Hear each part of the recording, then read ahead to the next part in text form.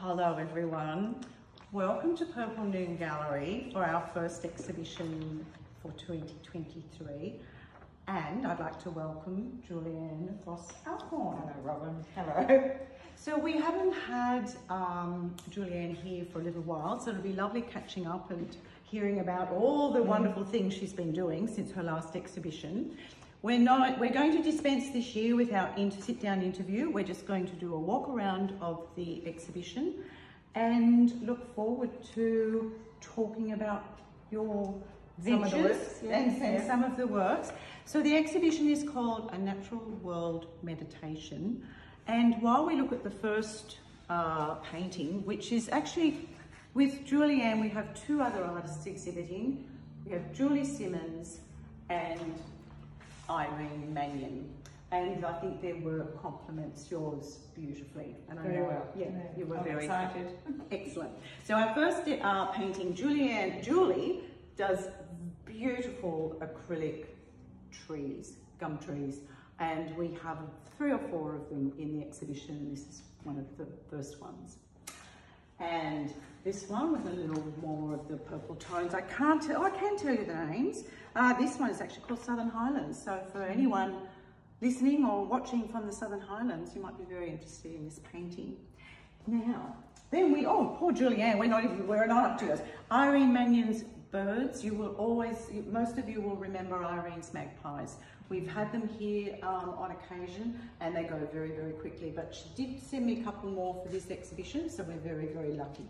So we'll start with these little ones, Julie. These are just absolutely divine. I've not seen, they're called tongos, aren't they? Round pictures? I don't know. I just needed to capture something small in a circle. I don't normally work in a circle, so it's a real challenge for me. I think they're gorgeous. But it was just taking the details and focusing in on them and playing with the space the limited space you have within a circle. And for those of you that want to see how big they are, there's my hand. These are just gorgeous, and the detail. Now, just briefly, for anyone that's watching, could you describe how you get that? I hope you don't mind me touching it, but you've etched it into the wood. I do scratch into the wood. I scratch into wood to get the textures of either the branches or the leaves, but especially the blossoms, the gum blossoms, where I find painting them, I don't get the delicacy of the look, and when you touch them, they're like a tutu. But some don't have them. Yeah, no. But that has a little bit, doesn't it? It has a little bit on the bee, and most of my works will have a bumblebee in, whether it's the blue banded bee or the normal bees. But and most of my works have yellow in them. So I think this exhibition has a lot of golden hues. I remember you said that. You said think golden. You know, it's a lovely gold, and it is. It's really beautiful. I mean, honestly, I look at these paintings, and I'm one of the lucky ones. I come out here to work, and I quite often sit at one of the tables here with my computer. I just look at just the gorgeous work, but I'm particularly keen to talk about some of these because they're just lovely. Now, these two are very similar. They have names like Jewel in the Crown, Wattle Sprinting, so that would be this one, and Jewel in the Crown. Jewel in the Crown. So I love everyone. I love the Gaimir lily. I often paint the Gaimir lily when I work on big panels, 1.8 to 3 meters. There's always 2 or 3 Gaimir lilies, and they're about 5 feet high. But I wanted to concentrate actually on the red and just suggest the lily, because they're an ecosystem in themselves, and the birds live in them. And I needed to place them like a crown, the jewel. I think it's perfect. Yeah. Perfect name. I don't know. I love all of the names. And this little one, this is the bridal veil. I think I've got what they say. Did you? Yes, something like that. Yes, cascading floral veil. Yeah. And isn't that beautiful? So with this one on our veranda in the Barralong Valley, we have what's it called? Not the purple flower. Not Tibucina. No, you know it's violets. No, it's a vine. It's a vine with the purple flowers. Wisteria. We have wisteria.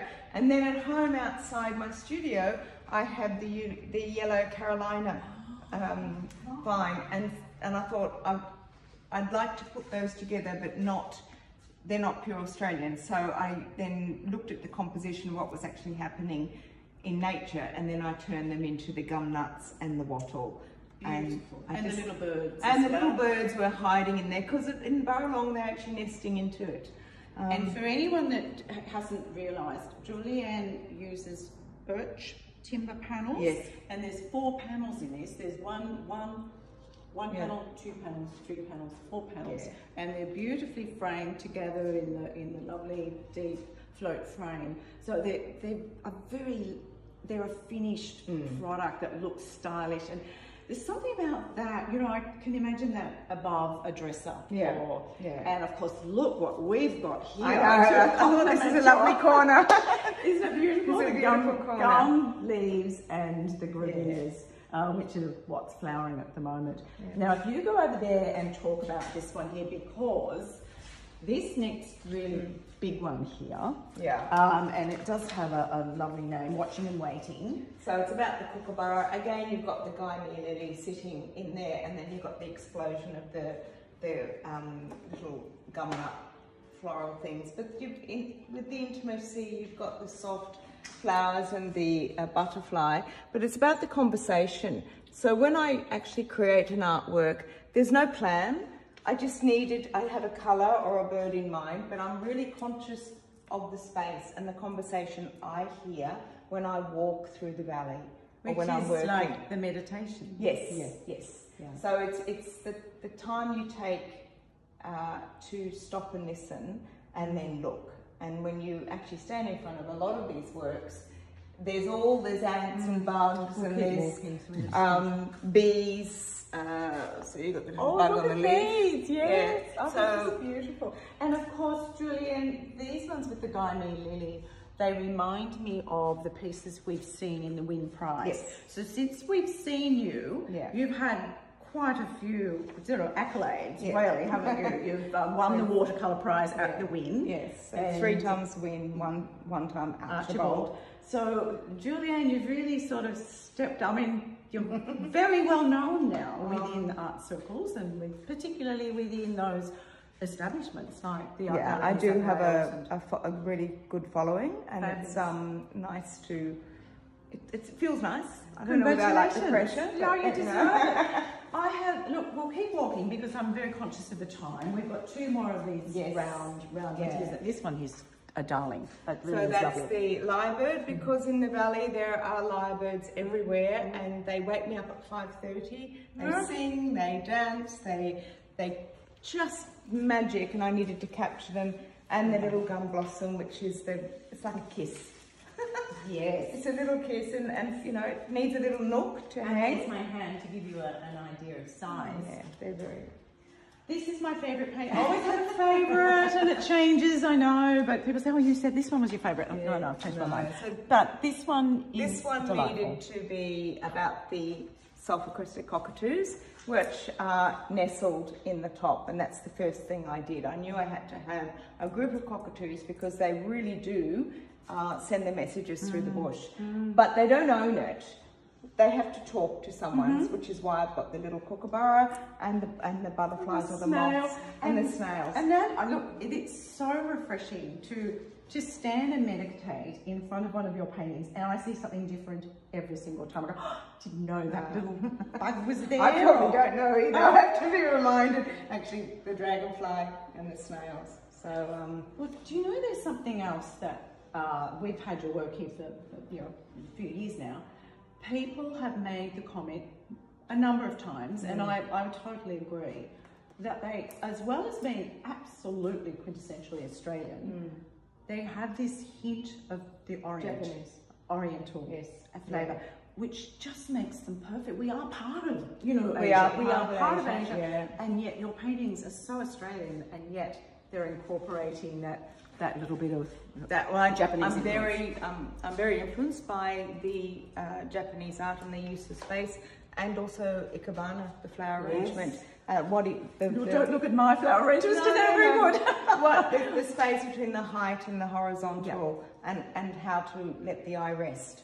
So it's really about letting the eye rest in the painting, and then being able to then focus in and concentrate on what you're seeing. So what you're saying essentially is that there's a lot more to these paintings than just their beauty, which is the first thing that really appeals to people. And then you meditate upon each piece, and you see all these extra little things which is just so beautiful and thought out. They're not. You say I don't think about each painting as but you do. You're thinking the whole time as you're going, and you're planning and structuring. I'm planning and placing and stepping back and then letting it settle. And just so these are quite small. These are the ones here. Now this one, for those people that ordered the catalogue, and it's not in. It's not in there because neither of us. I didn't know. I just happened to be doing a floor sheet. Hello, we're just doing a little video if you want to just wander around with. So this one it wasn't in the original catalogue, but it found itself. Yes, I've made an amendment. And the magpie is singing because he's now in part of it, and singing to the blue.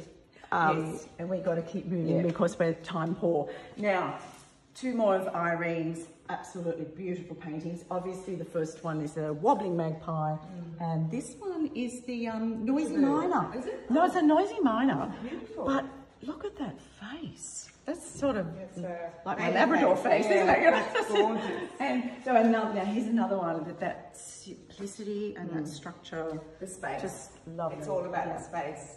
Beautiful. And having the bird and the little cabbage butterfly. That's an elegant painting. It is an elegant painting. I love it. Yeah. And then this one. This one's cheeky. This is cheeky. very, very cheeky. You know, he's in the bush. He's telling the little bluebird what to do. See if you go. I put my hand there for size. Fabulous. We have to upload our video to YouTube, and 15 minutes is maximum. So we have to really whip around. Here's another one of Julie's. This is a personal favourite of mine, actually. I love the purples and the mosaic. Again, really ties in beautifully with some of yours. Lovely, lovely painting. And the last one of Julie's, which I put up on Instagram the other day, and it just went crazy. People loved it. So another beautiful painting of Julie Simmons. So thank you. Thank you very much, Robyn. It's lovely to be back here. It is. I love having your work. Yes. So excited. Well, so today is the 6th of March, and this will run through till the 26th of March. And if you would like to come to the exhibition, please do. But if not, everything will be online. It will all go online at 6 o'clock tonight, and you'll be able to see this video along with the whole exhibition walk around. So please contact me if you need any information. Thank you, Julie. Thank you, Robyn. Thank you. Thank you. Thank you, George.